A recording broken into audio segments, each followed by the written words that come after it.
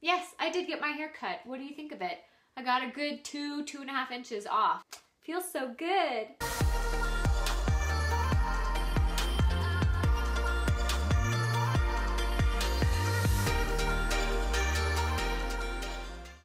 It's Kristen here. Welcome back to my channel. So today I'm going to be doing a book haul. These books are all the books I got within the month of June and a little bit of July and a little bit of May. Without further ado, let's just look at all the books. The first book I have to show is The Grace of Kings by Ken Liu. This is an adult fantasy book.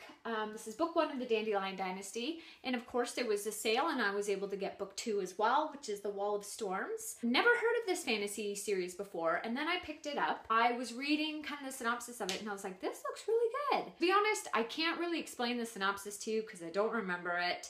But basically you have kingdoms and you have kings and queens and alliances and wars and all that good stuff that fantasy books have. Some good adult fantasy and some big chunkers too.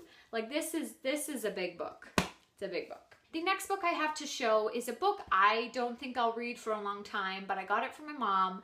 But I'll show it to you guys anyways. And that is Wolf Hall by Hilary Mantel. This is a historical fiction set in England in the 1520s. So tons of politics and drama and kings and queens and stuff. I do like historical fiction and I do like political dramas, but this is a little bit out of my league, I think. It's really big. It'll probably take a long time to get through. So probably my mom will read it first and then I might pick it up later on. If you have read this book, let me know what you thought of it, if it was a difficult read or what. So yeah, I'm just going with the thick books. Jeez Louise. The next book I bought is The Historian by Elizabeth Kostova. This is a historical fiction slash like dark fantasy. So the main character is a young woman who her family has a lot of secrets and mysteries. She just decides to go discover it and figure it all out, and so she ends up going to Eastern Europe and traveling and discovering all of these secrets, and some of them are pretty dark, and apparently it involves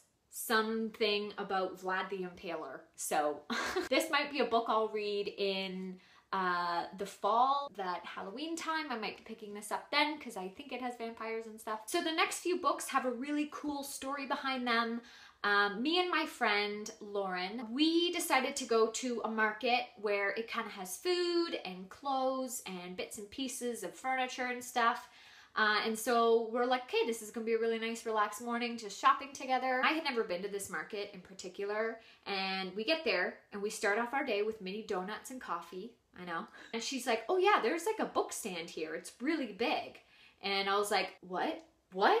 Take me there. So we go and it's like, I don't know how to describe it. It's maybe like a medium-sized bedroom, maybe, of just full-on books, just stuffed with books. It was like stacks of books like this, and then stacks behind that, and then stacks behind that. They were like shoved in crevices. It was like really precarious book towers. And it was just incredible. So I got some books and some of them are like so amazing that I found them. The first book I found is Heirs of the Motherland.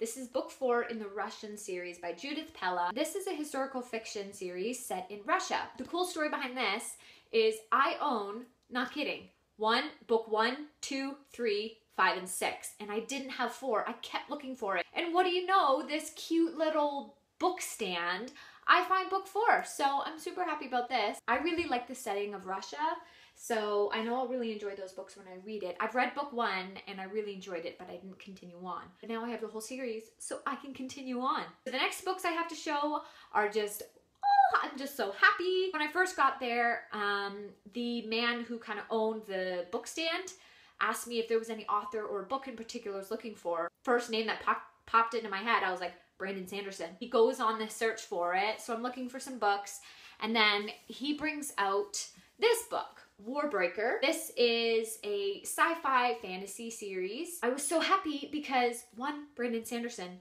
2, hardcover. It's in really good condition and makes me super happy because I just read Mistborn recently and I loved it. Gonna continue on with the series, and I would love to own more Brandon Sanderson and read more of him. I own this one. That's happy. And then the next book is probably the greatest find of this book haul. That is The Well of Ascension by Brandon Sanderson. This is book 2 in the Mistborn trilogy. Oh my freaking goodness, I'm so happy because I own book 1, but I didn't own anything else. I read Mistborn in June and I didn't have book 2, and I thought, okay, I'll just get it from the library.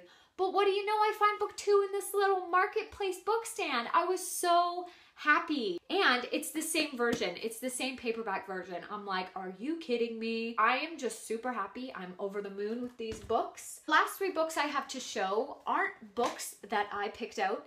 It was the man who owned the bookstall or bookstand. He was a huge sci-fi fan, and he gave me these 3 books.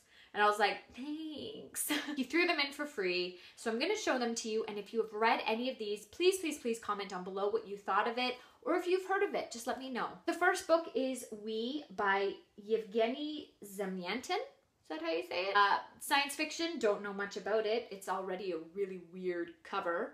I mean, it's short, so probably could get through that pretty quickly. The second book is Hospital Station by James White. Never heard of it. Apparently these are classic sci-fi books. It's about a hospital station in space, so it deals with a whole bunch of different creatures and their injuries, which I guess is kind of cool because I'm a nurse, maybe. And then the last book is Downward to the Earth by Robert Silverberg. Never heard of this one either. If you've read any of these, please let me know what you thought of them. I might pick them up in the future. So that is all the books I got within the month of July.